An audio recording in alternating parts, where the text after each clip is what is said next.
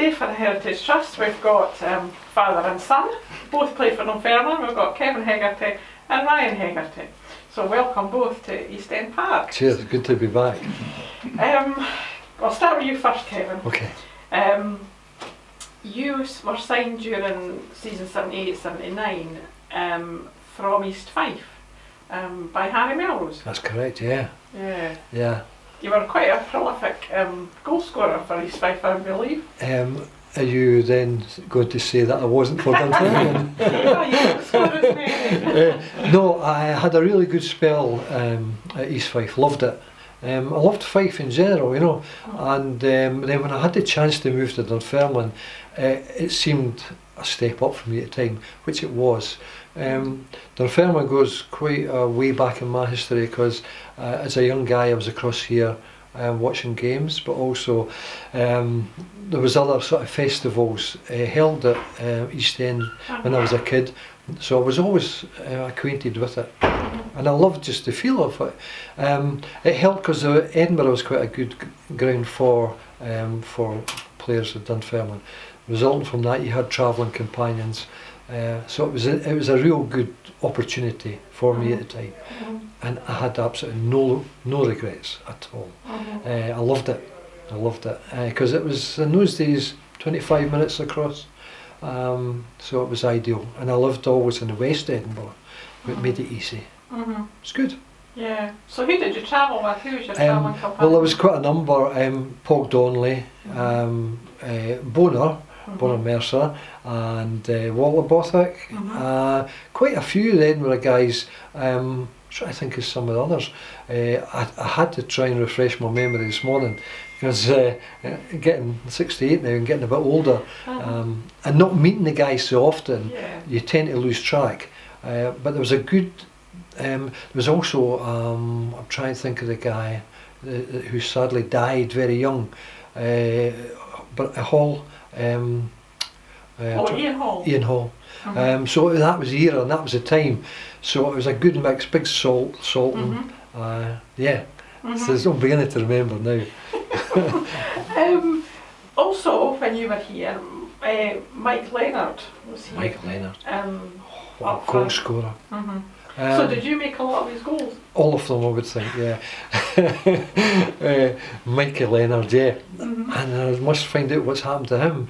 He was just a prolific goal scorer, just a habitual goal scorer. Probably never got the recognition in football that he maybe deserved. But I also remember at that time, the football was sponsored by a whisky company, and I remember you got a carton for every hat-trick, or every time somebody scored a hat-trick, everybody got a carton of whisky. I hate whiskey, so no good to me. But I remember getting loaded up with this whisky for some strange reason. It was quite strange, but attached to football. But Mike got us a right few bottles of whisky. Yeah, because he scored quite a few hat-tricks. Yeah. I also played with Sandy McNaughton, who also, once again, underrated player. Loved playing with Sandy. And Kenny Thompson, he was well known in Dunfermline. Yeah, that's right. Great servant to Dunfermline. But it was good. It was good times. Yeah. Your first season here, we actually won promotion because when you came, we were in the second division, right? And then we won promotion to the first. So it must have been good celebrations then. Yeah. I think that season plus the season, I think 80 when we beat Falkirk to go up to the then first division was fabulous. I think we were a good side. We held our own. I can't remember getting overly many drop-ins, you know, because we had good quality with Hugh White in goals, and we had a good back four or back three, whatever. Strong players, just a good mix. And Harry Melrose. He was a good manager. He was a nice. I found him quite a gentleman, but good manager. And then I think he went all for a wee while with Andy Rowland. That's right. Yeah, who was an absolute hoot. It was a laugh. And then I think we had Tam Forsyth and Pat Stanton. Yeah. You know, so I played under some good managers, and I really enjoyed it. Were they all different? Were you? Oh, vastly different. Yeah. Because you started off with Harry, and then, as you said, he was ill, and Andy Rowland came in. and was player manager for a wee while. I couldn't ever understand what Andy was saying. He had a sort of, I don't know if Andy's from a Dundonian or a Fifer, but he had a dialect that nobody understood. But he was good company, good laugh. And then, I'm not sure if it was then Tam Forsyth. No, Pat Stan. Was it Pat Stan? Pat was quite droll, and I had played against Pat when I played with Hearts, and him being an Edinburgh man, I knew him fairly well. So his banter, and George Stewart as well, he was assistant. It was good, it was a good team. But I don't think Pat had the success as a manager that he did as a player. No, which is sometimes often the way actually. You can have be really good as a player, but as a manager you're not. Yeah. That's for sure. As Jock Stein would test, he's the opposite. He was a great manager, and yet a stuffy player, but not a great player, you know. So, yeah, so we had some laughs. Because in those days, football was serious on a Saturday. I get the feeling that training wasn't so intense. There was a lot of fun, a lot of hilarity. And with a good mix of Fifers and Edinburgh boys, there was a lot of banter there. So where did you train? Did you train? Mainly at the ground. At the ground. Although I can remember going along to us at Lindburn on a number of occasions, but it was mainly around the track. And it always seemed to be raining, you know, always remember dark, cold nights. But it was hard. Because at the time that you were here, we'd had the highs in the 60s.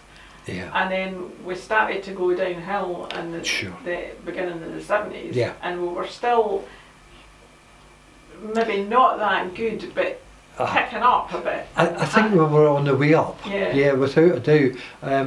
Every club seems to go through this, unless you're, you know, a Celtic or, or Rangers. It's happened to them. But it happens to the smaller clubs more often. Peaks and troughs, and change of manager, change of direction, board, whatever. But I think that's the nature of football, unless you're in the big money league, as it is in England, you know. But it was great. I mean, it was competitive football, and being the size I am, it was quite hard. Because there was some tough guys out there, you know. I was going to say, who was your most difficult opponent you well, were up against? probably you played on the. I played up front, either wide or through the middle. Everybody seemed to be, but one of the hardest guys actually is a member of Dunfermline to this day, and that's Roy Barry. He was my manager at East Fife for a short while, and playing against him in a practice game was something to behold, seriously. But it was great grounding, and for somebody as slight as me and a lot of other players, you had to hold your own, so it toughened you up, and it was a good education. Great. Yeah. Who did you enjoy playing against team-wise? Well, prior to coming to Dunfermline, when I was with Hearts, Celtic was the team I played against, because my debut game I had scored against them, and then I had a habit of scoring against them. I scored probably in total about 7 or 8 times against them, with East Fife and Hearts. So it was like one of these clubs you just, for some reason, I don't understand it, and a lot of people don't understand why you have a team that you play well against, but they were my main. They were my main team that I played well against. Yeah, enjoyed scoring against anybody, to be honest. So I've got some good memories of some goals. Although they tend to go into the distant past, you know, unless somebody reminds you of them. Yeah, but when you came to Dunfermline, as I said earlier, that you'd been a prolific goal scorer with East Fife. When you played with Dunfermline, did you play in a different position to then what you had played with East Fife, and was it a different type of game? Probably the same role, different personnel. I think, to be honest, there was players when I came to Dunfermline that were better than me, so I'd probably gone from being prolific, maybe kingpin at East Fife to a degree, to maybe playing second fiddle.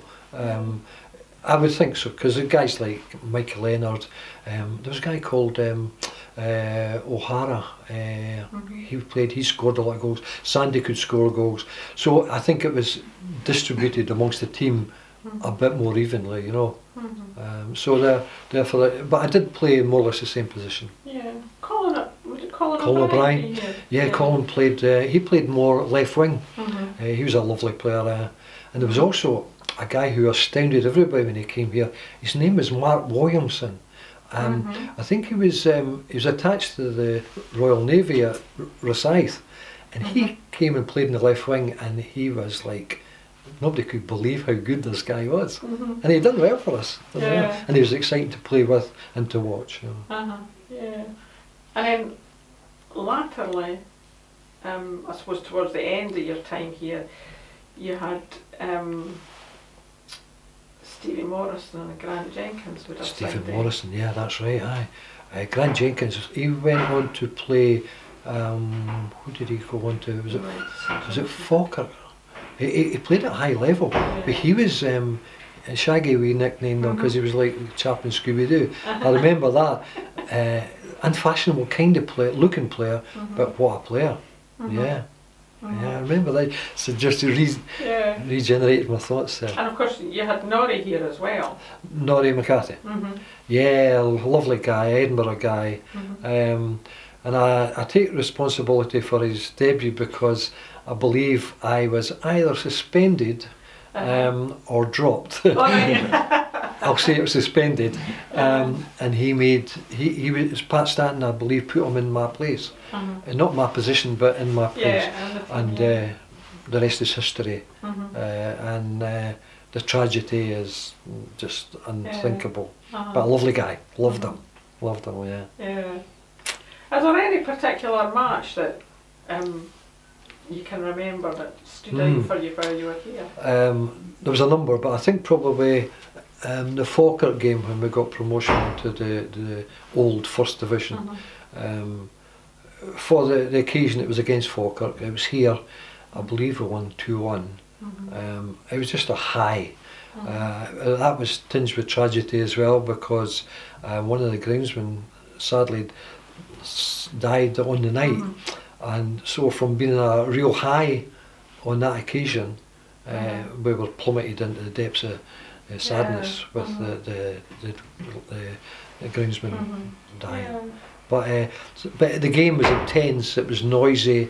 It was naughty. It had everything. Everything you like to attach to a good Scottish game. It was great. Loved it. Who then did you enjoy playing with as a team? Team-wise, who was my favourite team? No, who within the team. Within the team, yeah. I liked Sandy McNaughton. I just thought he was a stylish player.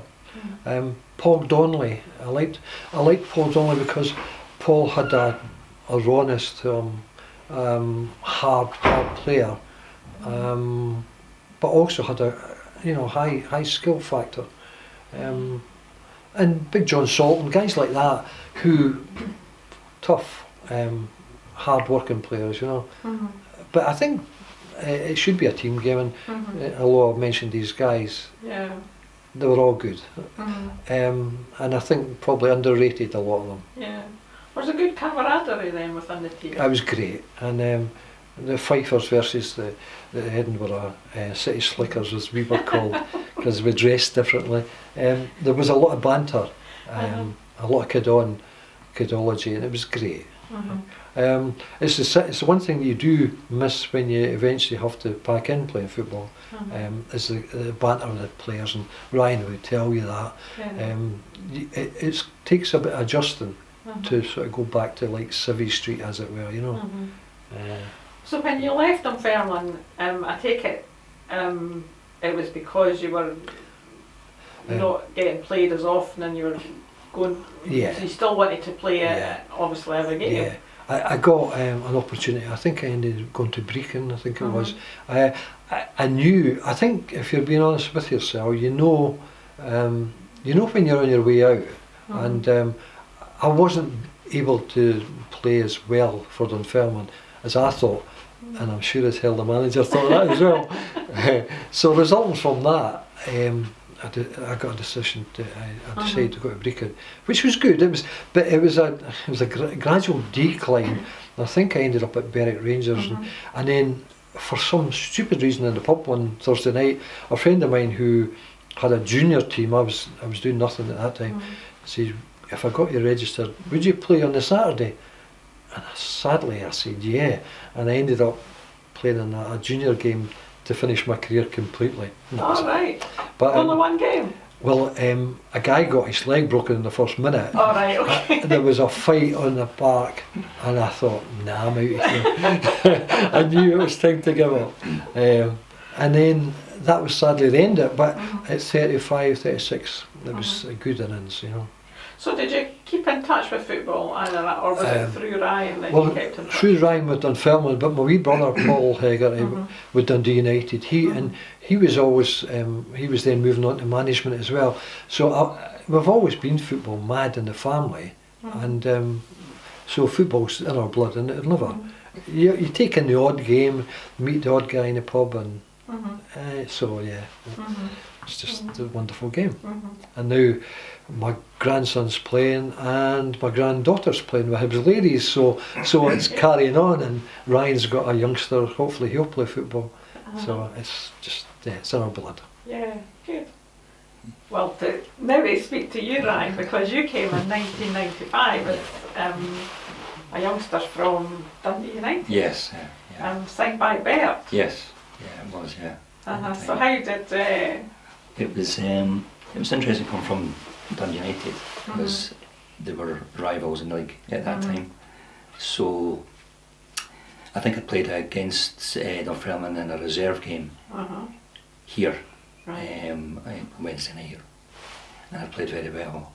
And I think Dick Campbell had obviously thought, well, look at him, he's not, Dundee United were still obviously with Dunfermline, big teams, had a lot of experienced players, so I wasn't, so I was young, I think I was about 18 at the time, so I was kind of just 18, 19, pushing my way. I wasn't getting anywhere at Dundee United, so I got the opportunity, and then I think it was in maybe October, November, I jumped at the chance, yeah, definitely. So that was their promotion winning season, yes, that one? Yeah. So I suppose you came at the right time, in a way. Definitely did, but, and you actually got, was it 3? I think it was 3 or 4 first team appearances. I got a few games to begin with, but I think with the way it was deemed, I was put down as a trialist. My name wasn't even on the team sheet for my first game, which I think might have been against St Johnstone at McDermott, which was interesting, because even when I think we were reading the name out with loudspeaker, it was number 11 trialist, so I didn't even get my name read out, you know. So that was quite a funny debut. But yeah, it was good to see a few starts, and I came off the bench a few times as well before I think home injuries started. Well, yeah, because I mean that season, obviously 95-96, it's a season in our club's history that kind of will always be there for the whole season, for what happened, for everything that happened, between the amount of injuries and changes that were had to the team, between Norrie dying and then you know the team going it was, and we were up against Dundee United, and it was you know, nip and tuck. It was very season. Well. I think the whole season between Morton were up there as well. That's right. I think obviously in the last game of the season, Morton, Dundee United or ourselves, I think ourselves or United could have won the league, but Dundee United or Morton could have came second depending on the results. So yeah, the whole season was, as I say, a very interesting one for some very sad reasons and for good reasons in the end. You know. Right. But got a lot of memories from it. Even that first season, you know. Were you up at Dundee United then for that particular game, the game that we won 1-0? Yes, I was in the stand. I don't think I was in the squad, I'm not sure, but I certainly had the blazer on, so I must have been probably in the squad. But just in the sort of 18, not in the subs bench. But so we were in the stand, when we beat United 1-0. A lovely summer or spring day, it was beautiful, and again the Pars fans were out in huge numbers. Great memories, and again we had to really beat United that day, or draw with them would have been a no bad result, but I think we beating them was just spurred us on that board as well, even more so. Yeah, a very important game that. Yeah. And then of course the last game of the season was Yes. against Yes. That was interesting. Yes. As I say, must win. If we won, we'd win the league. So a lot of pressure. A lot of pressure on the squad. I think we didn't play as good as we could have that day, but we obviously, history tells we got the result and deserved probably. But Hegarty were actually a not bad side. They were a good side. That's right. They gave us a difficult game. Obviously, they equalised, and I think that's when it was like, oh no, what's happening? But then the penalty with Moody, and we were going past I think Andy Rhodes, and bring them down. And Mark Miller, so to score with no pressure on them at all. So yeah, brilliant. But what was the squad like? Great, at that time? great. Like my dad was saying earlier about the mix, there was a lot of Edinburgh boys. There was a lot of guys from Glasgow, the West, a few Fifers. So it was a mix, but I think very tight knit. Obviously, with what happened with Norrie, I think it helped bring us closer together even more because of the tragic events. But we were quite tight unit anyway, and a good side, very good side. Yeah. There must have been a lot of pressure probably on Craig Robertson then. I think Robbo, with him and Norrie sort of being the club captains, and then him taking over the mantle solely with what happened, a lot of pressure, and he took it on board and more. He was brilliant, with in every respect. He was brilliant with bringing the guys together, helping even the younger guys with what happened. He was great at that time. Yeah, a lot of respect for Craig. Yeah, definitely. And then obviously with winning promotion, then we were in the Premier League. Yeah.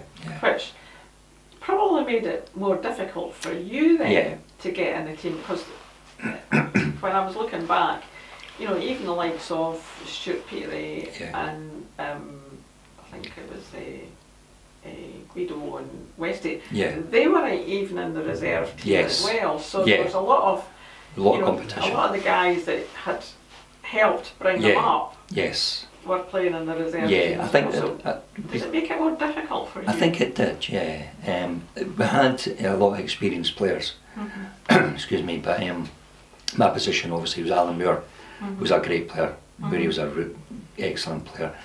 I was injured a lot as well, didn't help sometimes, no excuses, but it did make it more difficult. We signed a few players because we had to, because we were in the Premier. That's right.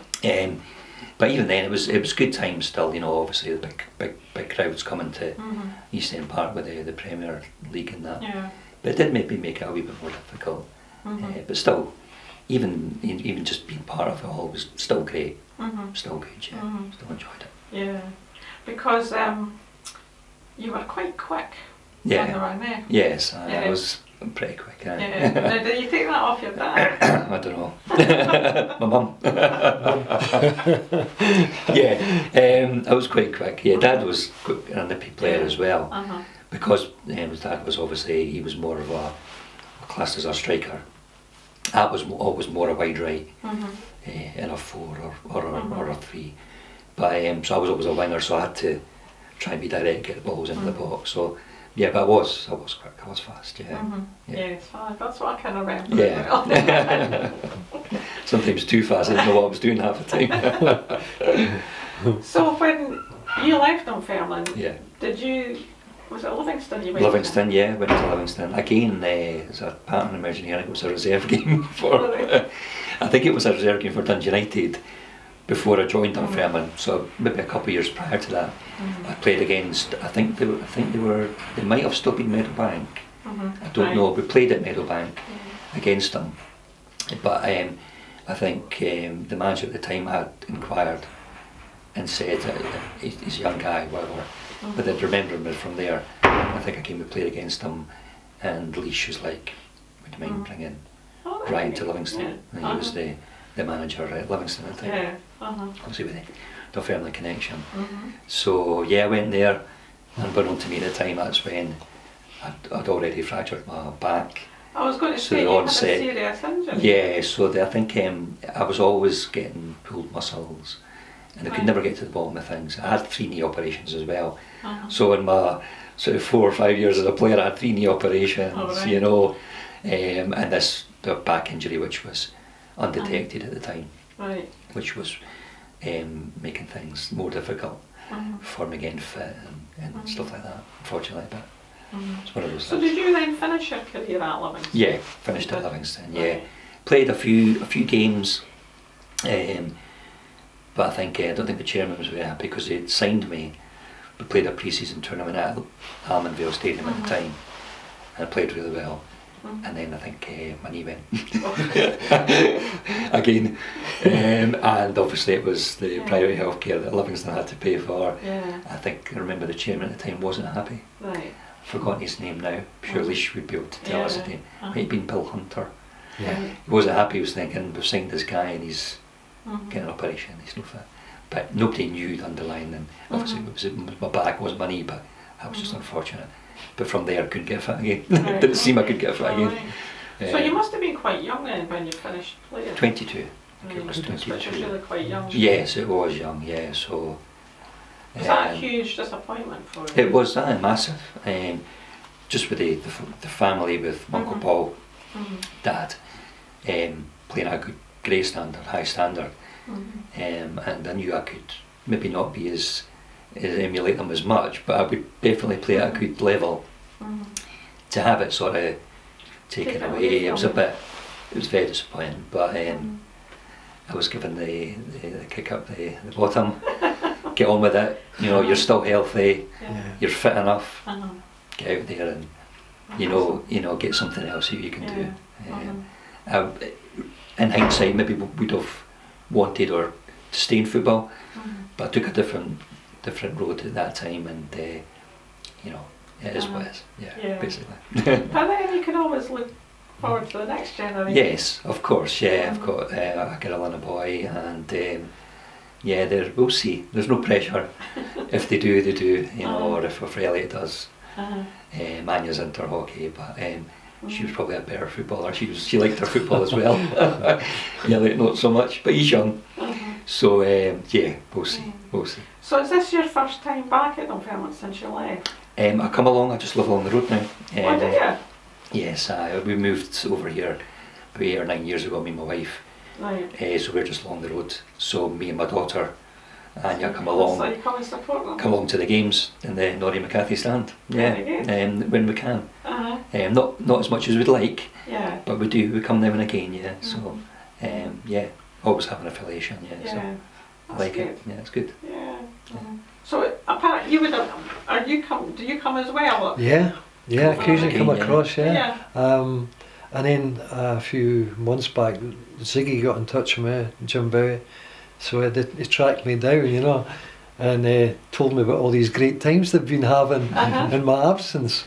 However, I come across, spend the day with Ryan, come to a game, it's great. Getting amongst the fans, it's great.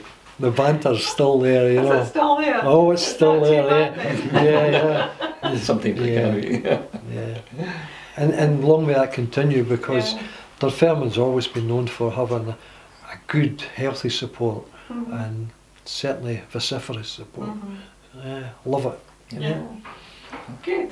Well, it's been really good speaking to you. Thank you. It's nice really talking lovely to you. Seeing you again. Yeah. It's been really Great. good. Just looking forward to today's game, you know. Wow. Yeah, well, hopefully we'll Oh, get yeah. another 3 points. Hopefully. Just It'll be hope good. we do. I know. We need it as well, I think. Yeah, definitely. Well, on behalf of the Heritage Trust, thank you very much for speaking to us. Absolute It's been pleasure. lovely. Thank you.